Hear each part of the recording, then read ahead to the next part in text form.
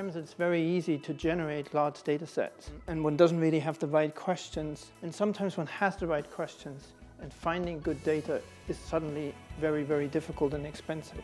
And you ask specific clinical or specific biological questions and you actually start assembling data set.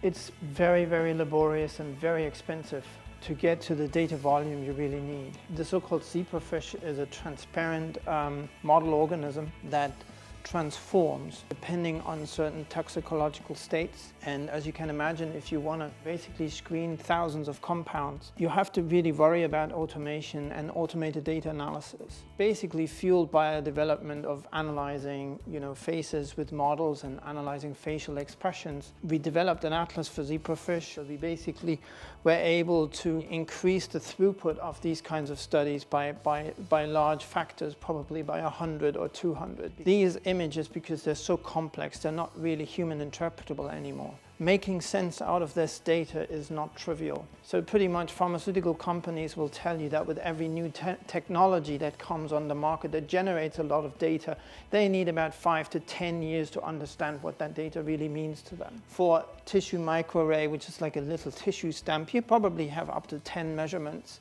So if you have multiple fields of view, you get 100 measurements, and then you scale up until you have all sort of a whole multiplex. So the whole multiplex TMA already has 180,000 measurements. So a multiplex slide, which basically corresponds to this, has 18 million measurements. And now we say you have a small study, 300 images per study, which is really not a lot. That doesn't even mean 300 patients. You go from 3,000 measurements to 4.5 billion measurements. We're moving microscopy in general away from scientists that sit at eyepieces to essentially spreadsheets like you saw before.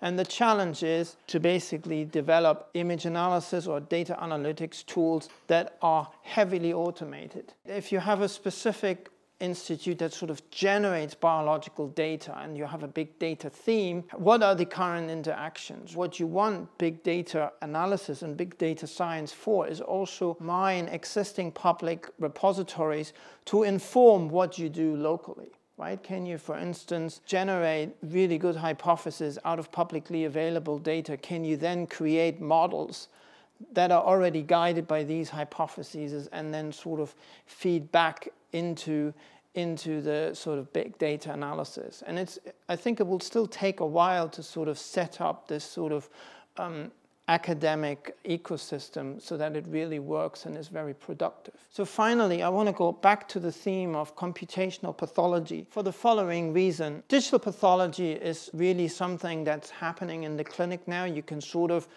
compare this to the advent of radiology, I don't know, maybe 20 years ago. And these images are also very large. They are probably 3 to 6 gigabytes per image. An obvious example is already that pathologists can work remotely, but we also want to support the work of pathologists with sort of quantitative measurements. Some of you might be familiar with the fact if I grade certain cancer types, this is a largely qualitative assessment. This is really categorical. So there's a great opportunity of assisting that analysis with quantitative measurements. So that brings me into the context of cancer immunotherapy. One of the newer, very, very promising approaches to sort of use it as an additional tool in combination therapy. We are currently designing a clinical trial that's specific to esophageal cancer. And now you're basically in the situation that you have to generate a data set that is really specific to the question you're asking. And we want to make use of tools like single-cell sequencing.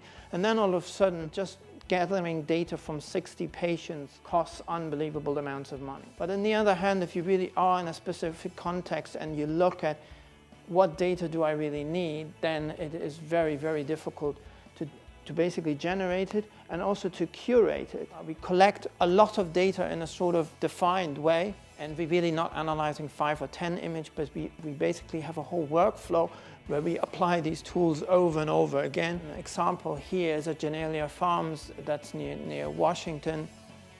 They analyze fly brains, and they can now analyze up to about 400 flyplanes a day in a fairly robotic way. These are all things we haven't dreamt of maybe 10 years ago.